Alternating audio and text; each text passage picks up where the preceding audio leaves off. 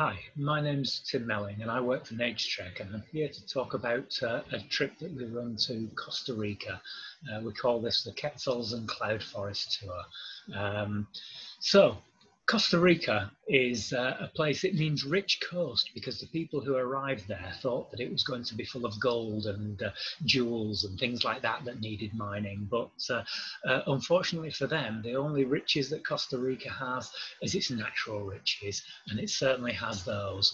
It's a very, very small country, about twice the size of Wales, but the height of it from sea level to the highest point is about 3 times the height of Ben Nevis. And that altitude makes an awful lot of difference in terms of niches for the various wildlife to occur at. And some of these species, like this tiny volcano hummingbird, which is only millimeters bigger than the smallest bird on the planet, the bee hummingbird, and that only occurs on a handful of tiny volcano tops. And these populations are so isolated that even they have different plumages and patterns, but they're still considered to be the same species. And then you can just move a few yards, go down the hill a little bit, and you'll find that all the birds are different because you're in a different altitude band, right the way down to the bottom, to the sea level, where you get things like this big turkey-sized bird called a great curassow that makes a wonderful booming noise like a bittern. Anyway, I'm going to start off at a place called Corcovado, which is in the southwestern side, on the Pacific side of Costa Rica. And this is one of the best places in Costa Rica to actually see mammals. At the coast, there are seabird colonies, magnificent frigate birds, and if you look carefully, you'll see there's a red-footed booby in there as well. But this is a great place for monkeys. There are howler monkeys here, and they wake you up in the mornings with their gibbon-like chantings, very, very noisy, the howler monkeys.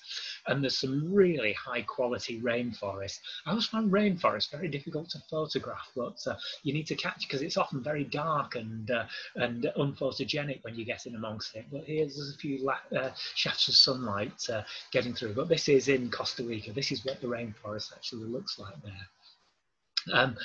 You can get coatis here. This is a Central American coati. We used to call these coati mundis when I was young, but you often get these around the hotels because, again, they're looking for handouts and food and things like that. But there are much, much rarer, more elusive mammals, like the northern tamandua. This is like a tree anteater that climbs trees and eats ants and termites up there, but it looks like it's wearing a little black waistcoat and on top of a sort of a sheepskin jacket. Brilliant animals there.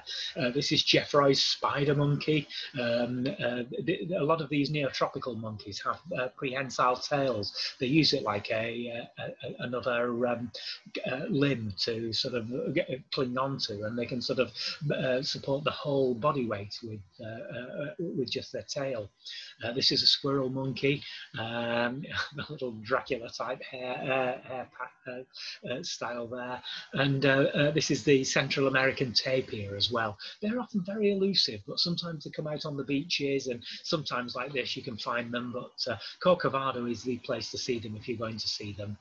I remember once I was in I found this little jungle pool in the middle of the rainforest, and there, just sitting there above the pool, was one of the most beautiful birds I've ever seen. It's the highly elusive and highly sought after agami heron, and just look at that. It occurs in the rainforest by little pools rather than in the big wetlands, so it's not an easy. You don't see it with all the other wetland birds, and it was just sitting there motionless, and I had to sort of move around the pool to try and get different angles of it. And look at how long that bill is as well, with that electric blue plumage. And I was just watching it, and I was just taking a photograph, and then all of a sudden this spectacled caiman just leapt straight out of the water, about 5 feet out of the water. Its jaws snapped shut, and there was a couple of feathers, and then this agami heron disappeared off into the rainforest, never to be seen again. And this frustrated spectacled caiman sat there smiling in the pool below it, but it didn't get its dinner that day. The butterflies there are amazing as well. This is something called the blushing phantom. It doesn't have scales on its wings like a normal butterfly. It has all the beauty and elegance, even with the colours, with eye spots and pink, but it doesn't have scales on the wing. It has translucent wings like a fly. So, and this is the Emperor Morpho Pleiades, with all these little eye spots on its wings, which are there to deflect the attacks of predators like lizards and birds away from the body. But when you see these things open up, they've got iridescent blue wings. It shines like blue silver paper, and they have they're as big as a dinner plate, but they fly really, really slowly. They're really sort of weak, floppy flights, and you see the iridescence of the blue. It really is one of the most amazing butterflies that I've ever seen there. This is a little toucan relative called a flame-billed aracari, which we get in the rainforest there, and scarlet macaws as well. The population of these has been decimated by the pet trade, but they're still in reasonable numbers there, and they still don't seem to have much fear of humans. Here's a couple of them flying over there, and there's one helping itself to some dates on a palm tree as well. But these are all truly wild birds, even though that looks like it was taken in a zoo. We sometimes go out at night into the rainforest with torches looking for the special rainforest wildlife. And here, this is an emerald glass frog. They're called glass frogs because they've got translucent bodies. And if you shine a torch through the body, you can see all the internal organs as well. Fantastic animals. And this is like one of the iconic rainforest poster species. This is the red-eyed tree frog. But I photographed this one on the Costa Rica trip here. And this is a striped basilisk. This was by one of the lodges that we were staying at in Costa Rica. And it's also known as the Jesus Christ lizard, because this is the one that if it gets disturbed, it can run over the surface of the water, supposedly like Jesus walked on the surface of Galilee as well. That's why it's called the Jesus Christ lizard. So then we travel high into the forest to the very high altitude, as I said, about 3 times the height of Ben Nevis. And here it's so high, you can even see rainbows with rainforest in the background. It's the land is so high there. Here, swallowtail kites glide over the tops of the rainforest, and the lodges that we stay at, they put fruit out on the bird tables because most of the rainforest birds are fruit eating. These are silver-throated tanagers feeding on a papaya, I think it is. And this is the golden hooded tanager with a lovely royal blue, shining royal blue in its plumage. But these are garden birds there as well. This is blue-crowned motmot. This has been divided into several species, but the one that we get in Costa Rica is the Lesson's blue-crowned motmot. But look at that iridescence, and this is feeding on a banana on the bird table. Chestnut mandible toucan as well, one of the toucans that comes and visits the bird tables there. And sometimes there are birds that might look a little bit dull, but this one would really set the pulses racing if it turned up in Britain, as it has done. This is the Tennessee warbler. You get a lot of the American warblers like chestnut-sided warbler down there as well, and American redstart. And this is the summer tanager, another common American bird that you find in Costa Rica in the winter. And then the Cloudforest canopy looks a little bit like this, and we travel to the Cloudforest for the special birds of the high altitude here. Birds like the long-tailed silky flycatcher. It was once thought that these were related to waxwings because of they looked a little bit similar with a crest and a short beak, but when they've done the DNA tests on them, they're quite well separated. And this is the spangle-cheeked tanager. Many of the birds that you see are in the tanager family, which is only found in the New World. There are no tanagers whatsoever in Africa or Asia or Europe. Golden spangled tanager.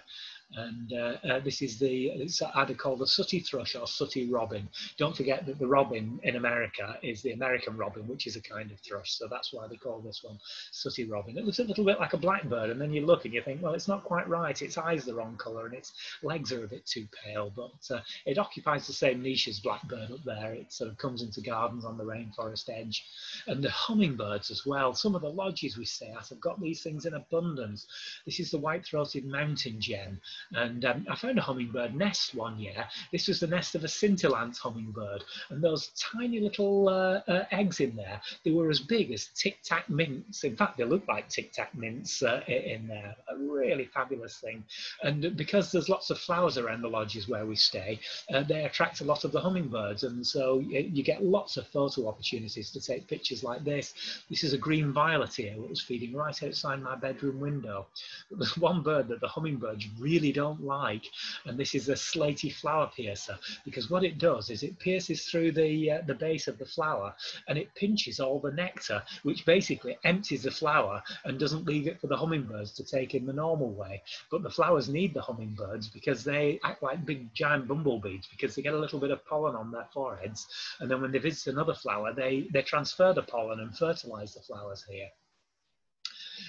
There are acorn woodpeckers around this cloud forest here. They live in colonies, and all the males are related and all the females are related, but to themselves, but not between the sexes. So it's a bit like 7 brides for 7 brothers, and they actively defend a tree that they use as a store tree, where they drill the holes and store the acorns in there. So this was also the one that apparently inspired Woody Woodpecker, particularly the voice of it, the laughing voice of it.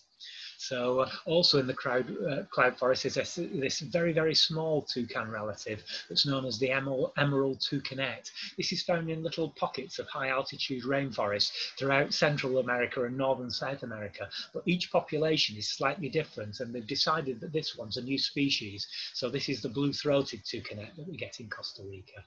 So there are many, many different trogons. Again, this is a tropical bird that occurs around the globe, but there's many species that occur in Central and South America. This one's just happens to be the collared trogon, but they all have the same basic pattern. But the bird that everybody really, really wants to see is the trogon relative, which is the Resplendant Quetzal. These birds, they feed on fruit, and they're quite territorial. They have about a 10-hectare territory that they defend, so they're only found at low density. The body is about from the top of the head to the tip of the normal tail is about 15 inches, but the really elongated feathers can add up to 24 to 30 inches there. So the actual tail is longer than the bird from head to the normal tail there. They nest in trees, and the male does a lot of the incubation, and he goes in and he twists his body round, so just the super long tail feathers are protruding out. And this is a highly popular bird. It's the one that lots of people want to go to Costa Rica to see, so it's really, really popular. But here's another one, the Resplendant Quetzal. It's look at that great long tail. They're actually not tail feathers, those as well. They're upper tail coverts, so they're normally the rump feathers here. And one final one there. And it's traditional to end on a sunset, so here's another sunset. Thank you very much.